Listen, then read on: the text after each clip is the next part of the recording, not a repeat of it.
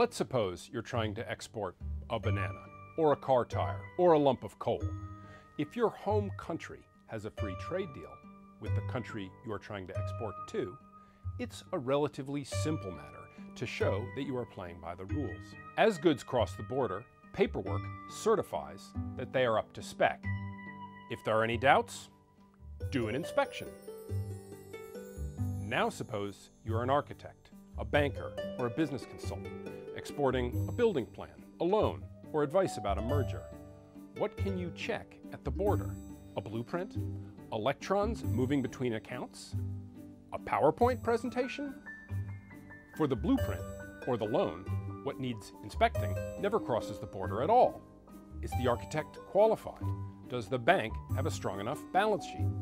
If the consultant wants to cross the border to see the merger through, can she? A trade deal that covers services regulates not just things, but whole economies. And countries do not like giving up economic control to outsiders. Which brings us to Brexit.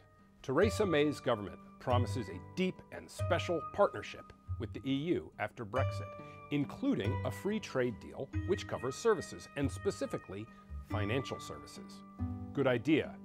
Services make up almost half of UK exports.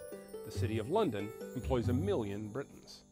A fifth of the city's revenue is directly linked to Europe. There is not a free trade deal in the world that includes a deep and comprehensive services component. Perhaps that is why the government has declined to explain, even in outline, what deal it envisions.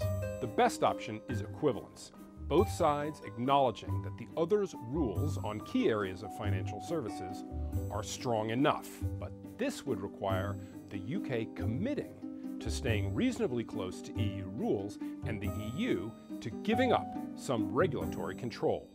Not easy for either side. There is a good chance that the UK will not get a free trade deal covering services. This would not spell the end of the city, but it will require a radical rethink, and the time to start thinking for the city and for the government is right now. That is the FT View.